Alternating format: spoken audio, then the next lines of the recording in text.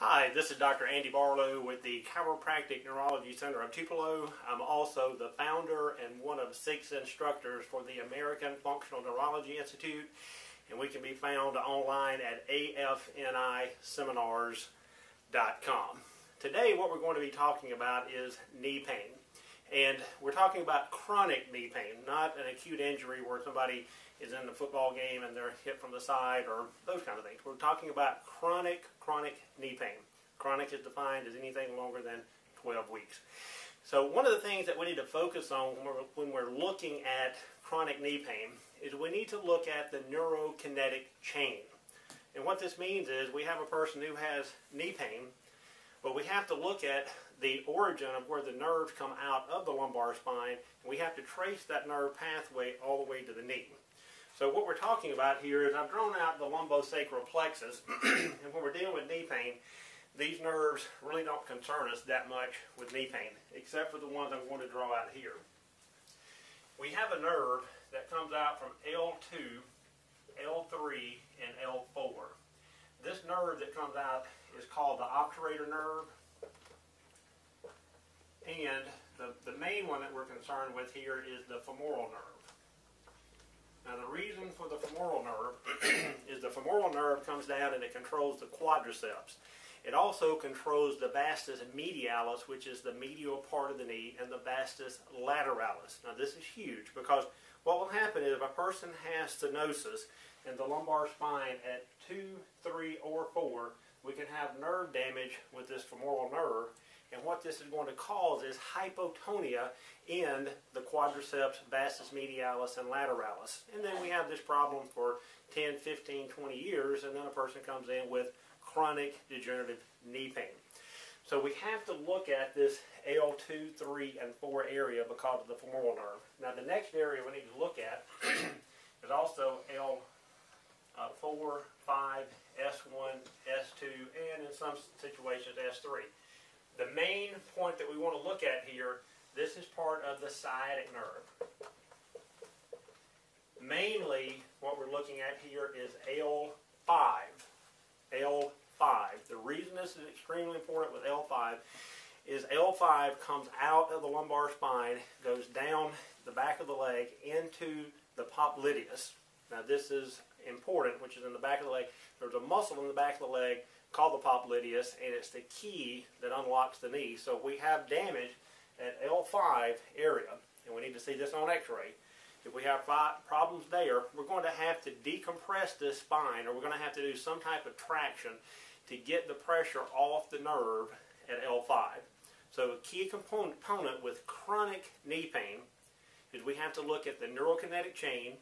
We have to do a neurological exam. We have to take x-rays and see if there's any problem at L2, 3, and 4, mainly here at L4 with the femoral nerve, which is going to cause the quadriceps, vastus medialis, and lateralis to become hypotonic. The knee gets sloppy over time, then we have degeneration of the knee. We also have to look at degeneration at L5. The reason is that's part of the sciatic nerve that goes to the popliteus, which is in the back of the leg. The popliteus is the muscle that unlocks the knee every time you move. So, since we've drawn out this pathway here, so you can see why we want to look at the lumbar spine, we also want to look at the laser therapy. I have 4 different lasers, or 4 lasers in my clinic. Today I'm going to show you the M6 laser, and when we have a knee problem, why in the world would we want to do decompression or traction of the lumbar spine? I've just shown you. Why would we want to possibly laser the lumbar spine? I've just shown you. And then we want to go in and we want to laser the knee, okay, in the front and in the back.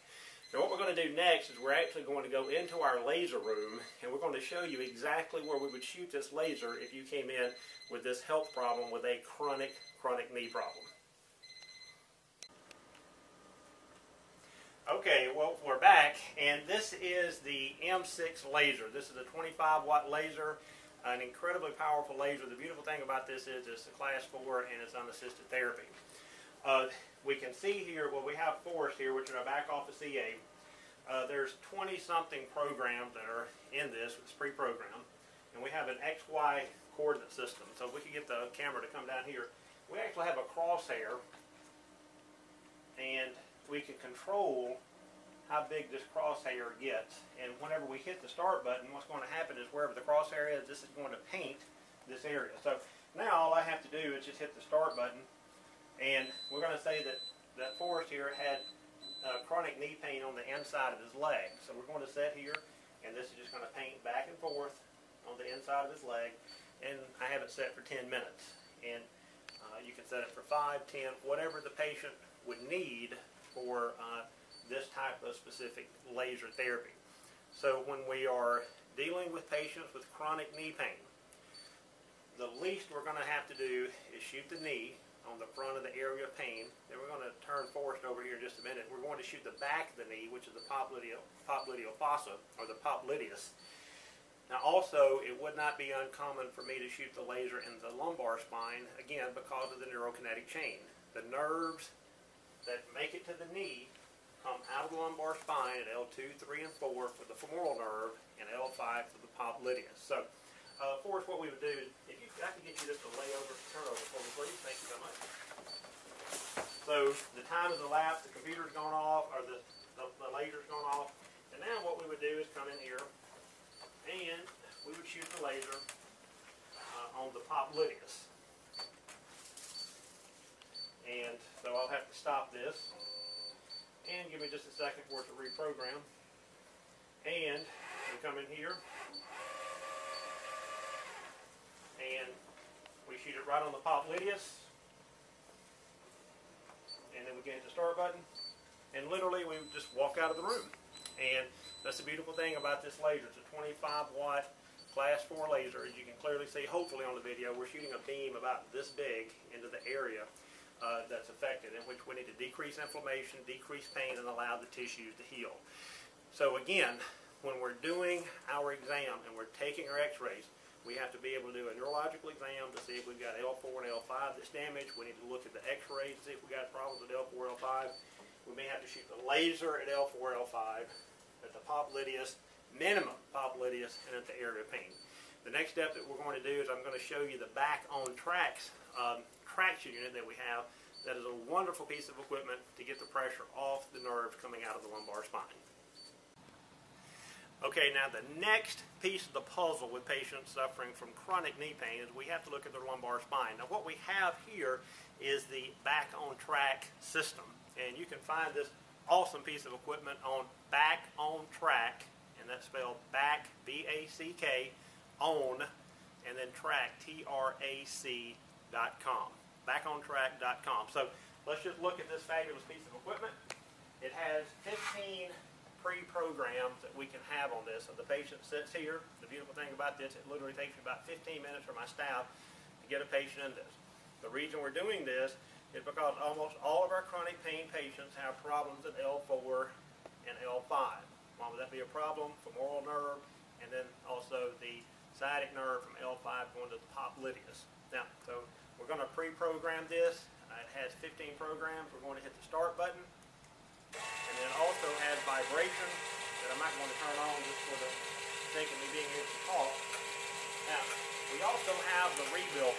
Now, if we have a problem at L5, we can actually do specific tests on the toes to find out if we've got damage, not only that's affecting L5, because of the stenosis with the popliteus, and we need to stimulate that whole nerve pathway all the way down to the bottom of the feet. We have a 15-second delay.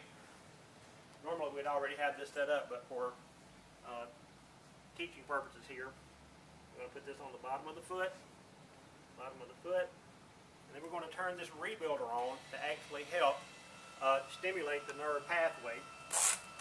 And we're going to strap him in right here. You can see that the table's already distracting out right here. If we can get a picture right here, distracting out. Hold that right there for me. We just have this little handle so they have something to do with their hands. Now this program that we have here, this is going to distract out 4 inches, and then we're going to laterally flex the spine 20 degrees, and we're going to laterally flex it 10 degrees to the left and the right. Now, please understand this has 15 different programs. We can distract it and let off 100%. We can distract it, let it off 50%. We can swing the legs to the left 10 degrees, to the right 10 degrees, 20 degrees, and 20 degrees. So again, this is the most extreme protocol that they have. Of course, you don't start a patient here, you start them slower than this. So, hopefully this has helped you out with the knee pain protocol that we have. If you're a patient, this is the minimum that we're going to do. We may have to do other therapies. I don't know until we do our neurological exam and look at your x-rays, look at the neurokinetic chain, and look at you from a functional neurology standpoint to see exactly what's the root cause of this knee problem. For doctors, if you have any questions for me, or staff, or patients, you can actually call my clinic at 662-844-1414. Once again, I'm Dr. Andy Barlow. I'm a board-certified chiropractic neurologist, and I hope this has been very educational for the doctors and patients. Thank you so much.